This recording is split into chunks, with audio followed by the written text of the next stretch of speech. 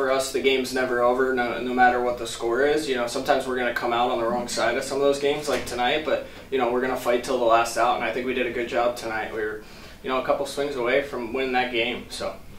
Yeah, I mean, they have a good lineup. I'm not sure exactly in the standings, but I think they're in first place, and, I mean, they're there for a reason. You know, they have a really good team and a really good lineup, especially in that those top couple of guys are really good. So, you know, they did a good job. They competed, and, you know, they hit the mistakes. So they did a good job.